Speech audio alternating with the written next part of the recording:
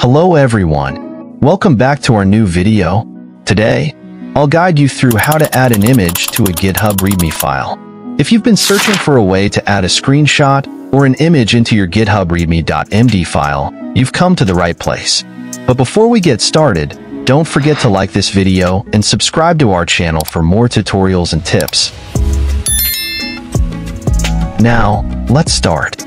To add an image or screenshot to a GitHub README file, first of all, open github.com in your computer web browser. Once you are on GitHub, open the repository where you want to add the image or screenshot to the readme.md file.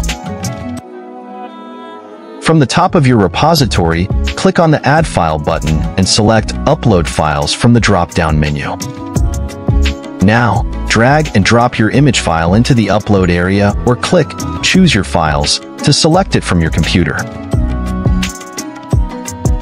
Once the image is uploaded, scroll down to the bottom and click on Commit Changes. After uploading, navigate to the image in your repository and click on the image to open it. Right-click the image and select Copy Image Link to get the URL of the image. You can also get the link by clicking the three-dot menu in the top right and selecting Copy Permalink. Now, go to your README file in your repository and click on the pencil icon to edit the README file.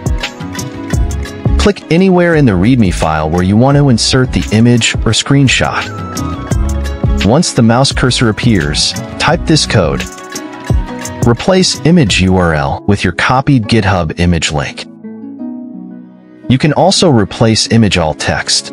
Once you have added the image code to your README file, click the Commit Changes button to save the changes.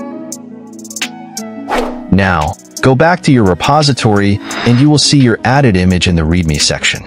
By following these simple steps, you can easily add images to your GitHub README file.